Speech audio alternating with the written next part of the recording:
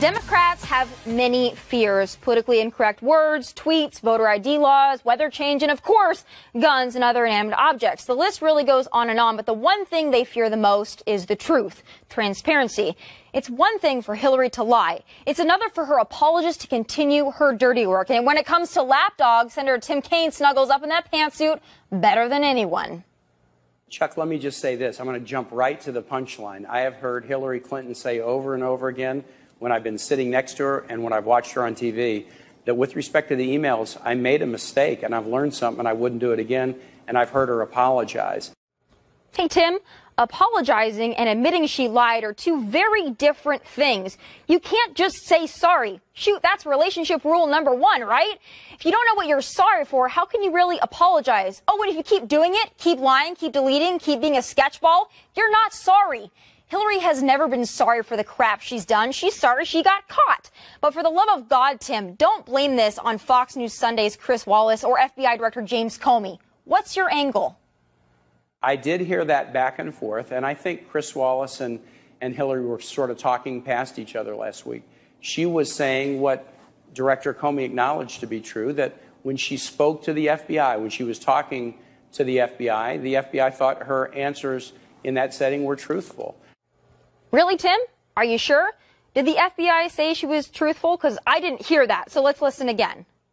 Secretary Clinton said she never sent or received any classified information over her private email. Was that true? Our investigation found that there was classified information sent. So it was not true? Right. That's what I said. Secretary Clinton said there was nothing marked classified on her emails, either sent or received. Was that true? That's not true. Secretary Clinton said I did not email any classified material to anyone on my email. There is no classified material. Was that true? There was classified material emailed. Tim, any final thoughts? Oh, yeah, Hillary is going to learn from it. I know that this is something that she's learned from, and we're going to be real transparent, absolutely. So what he means there is Hillary has learned it's getting harder and harder to get away with things. Next time, she will do a better job of covering her tracks. Like next time she sells weapons to jihadists in Libya and Syria, perhaps? Weapons flows going over to Syria, being pushed by Hillary Clinton into jihadists within Syria, including ISIS. That's there in those emails.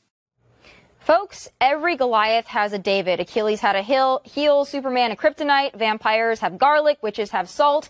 If you want to take down the Democrats, the progressives, the liars, the Clintons, all you have to do is shine a little light and sprinkle a little truth. Hillary hasn't held a press conference in over 250 days. Press her, but be aware of her new defense mechanism, the short circuit. Director Comey had said that my answers in my FBI interview were truthful. That's really the bottom line here. I may have short-circuited it, and for that, I, will try to clarify, because I think, Chris Wallace and I were probably talking past each other. Okay, so what does that mean? Well, instead of fessing up to a lie, which she will never do, she's going to employ a new tactic, the golly I forgot charade. But isn't that just as troubling? It's easy to short-circuit with so many lies in that head of hers. That's the thing about lying. Once you tell one lie, you have to keep lying and lying to cover up your initial lie. She's on a 40-year lie streak, and it's going to get trickier to cover her tracks. It seems we've found Teflon Hillary's weakness: lie overload.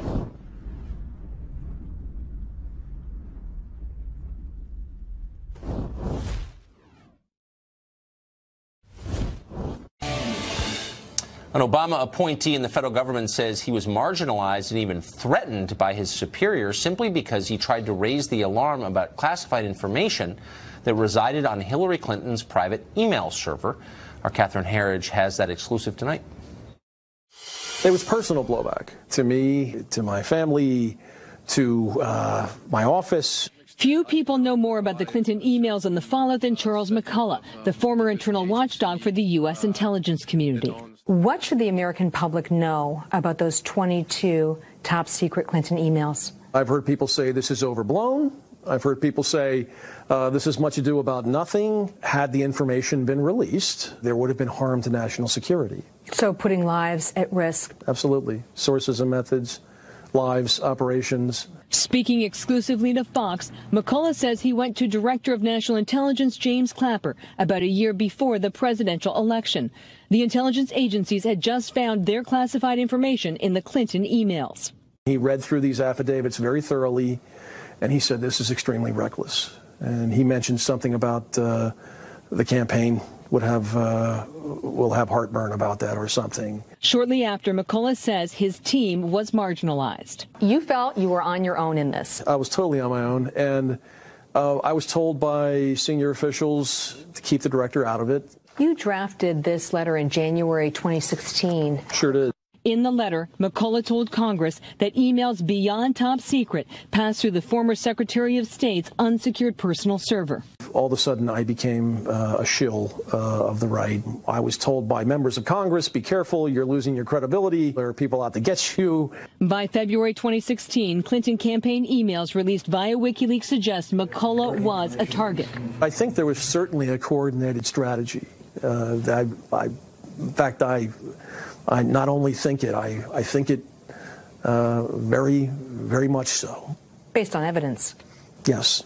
Even though the FBI email investigation was far from complete, the Clinton campaign nailed down its talking points. Was there an effort to deliberately mislead the public about the classified emails? Absolutely. There was an effort certainly on the part of the campaign to mislead people into thinking there was nothing to see here. Frankly, the thing that disappointed me the most was the president saying, there's classified and then there's classified. A lot of people in the intel community spend a lot of time keeping secrets secret. And to sort of inject that sense of confusion into people, I don't think was altogether responsible. As Election Day approached, McCullough says the threats went further, singling him out and another senior government email investigator. You were given a warning? I was told that we would be the first two to be fired with her administration. That was definitely going to happen. Is that how it's supposed to be?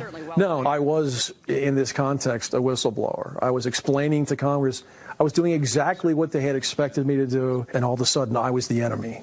More than 2,100 classified emails passed through Clinton's personal server, and to this day, no one is accountable. If you had done this, what would have happened to you? I'd be sitting in Leavenworth right now.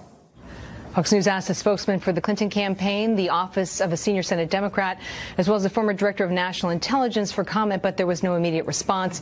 McCullough recently retired after 26 years of government service. He told Fox News today that he's grateful now to tell his story, Tucker. And that is a story. Catherine Harris, thank you very much for that. Richard Goodstein advised Hillary Clinton's 2008 and 2016 campaigns, and he joins us tonight.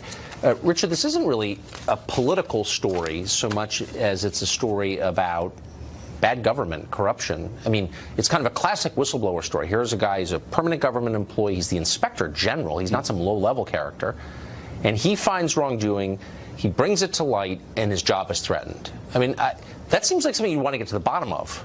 So the predicate for your question, finding wrongdoing and so forth, let me tell you why I take issue with it. I will take serious issue the minute that you look into a real threat to national security, which is the president taking the Russian foreign minister and ambassador in the Oval Office, shooing out U.S. press, inviting in Russian press, and disclosing to them top secret information that did disclose where Israeli assets were dealing with Middle East agents. That's when I will take this whole thing seriously, because we know that happened. So in other words, because you disapprove of the current president's behavior, nothing that happened before his election is... But I'm just saying, that's known. What you're talking about is something that's theoretical. And you talked about wrongdoing. Where's the theoretical part? So we know that there were classified... Stop. We don't. I'm sorry. I don't mean to be rude. James Comey testified under oath. The only time he testified under oath, he said there were three documents that were marked classified. We know at least one of which was a condolence call to the president of Malawi. Wait, hold on. You're missing it. Well, I'm not. This is the inspector general, whose job it is to keep track of this, who says that there was a large amount of classified information, as distinct from documents marked classified, but information from the intelligence agencies gathered by them on her server, and that he perceived this as a threat to American national security. So I don't think there's any evidence he's some partisan axe grinder. He's a permanent federal employee. And he is told that he's going to be fired for doing this if and when Hillary is elected. That's why we have whistleblower statutes, to protect the freedom of people like that to tell the truth so our government doesn't become third world. Yeah. Does that make sense? I'd love to cross-examine him and these people who said that they were in a position to say for sure that he was going to be fired. That sounds like the kind of thing that, you know, at the end of an administration you kind of are fearful of. But again, this all will be taken seriously when the 6 people in the Trump White House, from Bannon, Trebus, who use private emails and private servers, are kind of examined. Is it really as simple as partisan tit for tat? I mean, by the way, I would say that if there's ever found to be classified material on a private server operated by a current White House employee, I'll be the first to jump on him and say, you can't do that. That's illegal, by the way. But now that you've said that the Russian government was trying to hack, you know, are the greatest threat we face, trying to hack into computers in this country, private and public, it doesn't bother you at all that there was classified information on Hillary Clinton's unsecured private server? I mean, I'm serious, actually. No, as a literal matter, the State Department server was hacked by China and Russia. We know that. That's a fact. We actually have no evidence that Hillary Clinton's email server was hacked. The White House servers were hacked by the Chinese military. And I mean, this is really common. Shockingly, we have zero evidence that Hillary Clinton's server was hacked. I would say it's against the odds, but that's true. Okay, but I guess that's not the question I asked. We spent, you know, in the run-up to the election, months hearing from Democrats, it's not a big deal. What are you, right-wing crazy person? But now that she's lost and gone away and off her book tour, can we just admit kind of crazy behavior to put this kind of stuff, classified intelligence, on your private unsecured server? I mean, can we admit that? She didn't, quote, put anything on it, right? She was receiving emails from hundreds of states. She set up the server. I mean, come on, I don't want to relitigate this, but can't you just be honest and say, that was a big, like, what was that? And by the way, if you did that and you heard the IG say it, you'd be in jail. Yeah, I have a theory as to what it was, which traces back to, you know, how the Clintons had their private quarters kind of poured over during the 90s, but that's a different story. I have no basis for that. All I'm saying is that I don't think she was reckless. Okay. She certainly didn't do anything illegal. The statutes either call for intent to disclose or espionage. I don't think her worst critics think she did either of those. Yeah. Okay. I think we'd both be in jail if we did it. But thank you. My pleasure. Game attempt, as always.